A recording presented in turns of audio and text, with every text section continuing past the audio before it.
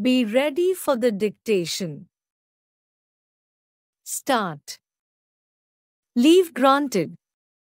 The present appeal by special leave questions a judgment and order of the Telangana High Court dismissing an application which sought rejection of the respondent's election petition. The appellant had contended that the election petition did not disclose any cause of action and was barred in law and was liable to be rejected. The appellant was a successful candidate in the election conducted for the Jahirabad parliamentary constituency on 11th April 2019. He was declared elected on 23rd May 2019. Defeating the respondent by a margin of 6,229 votes. The respondent preferred an election petition under Sections 81 and 84 read with Sections 100 of the Representation of People Act, 1951.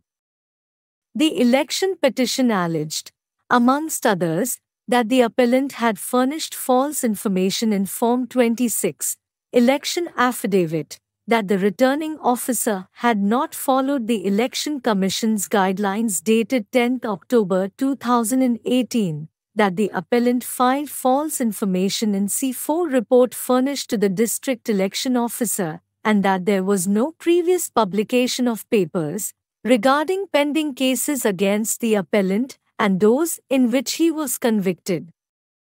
Other allegations included failure to follow additional requirements such as the font size mentioned in the form for publication, listing of cases in separate rows, failure to have the pending cases disclosed in a widely circulated newspaper news channels, and disclosure of information with respect to cases in which the appellant was convicted, and lastly that his name was shown in a misleading manner in the newspaper publication.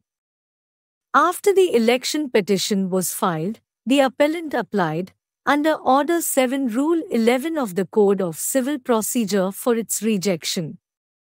It was contended inter alia that the mandatory requirements under Sections 81 and 81(3) of the Act were not followed. It was alleged that there was no pleading as to how the nomination paper was improperly accepted, that there was no need to disclose the so-called criminal cases as they did not fall within Section 8 of the Act and Section 33 of the Act, as the appellant had not been sentenced to imprisonment of more than 1 year.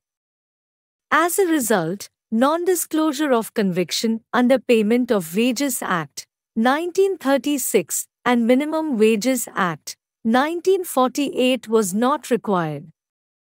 It was further alleged that the offences pleaded against the appellant were not criminal, and other allegations with respect to publication and font size etc. were not substantial, and on the other hand, there was substantial compliance with the law and the guidelines.